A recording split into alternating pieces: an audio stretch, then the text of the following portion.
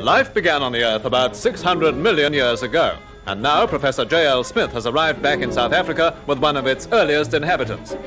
A fish called the coelacanth. It was caught by a native fisherman near Madagascar. The professor unpacked his antique treasure before South Africa's Prime Minister, Dr Malan, who had placed a plane at his disposal to collect the fish before decomposition set in. The coelacanth, thought to have become extinct about 50 million years ago, is described as a fish with arms and may prove to be the link between man and his sea ancestors. If so, we were once a pretty kettle of fish.